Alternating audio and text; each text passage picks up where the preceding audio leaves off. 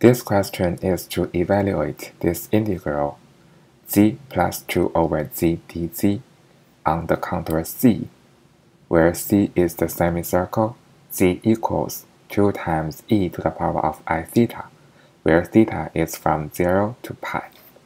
So first, when we see this question, we know we are going to use this contour integral function to solve.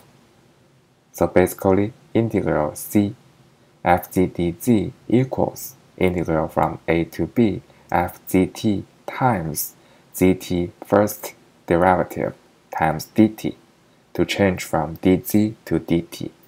And in our case, we're going to change dz to d theta.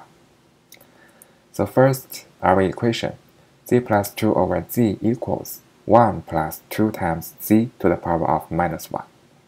And in our case, fg theta is 1 plus 2 times e to the power of I theta, the whole part to the power of minus 1.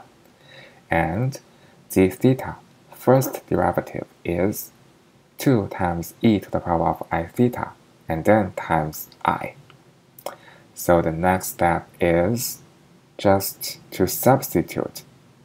So our equation becomes integral 0 to pi, and then just substitute f z theta times z theta prime d theta.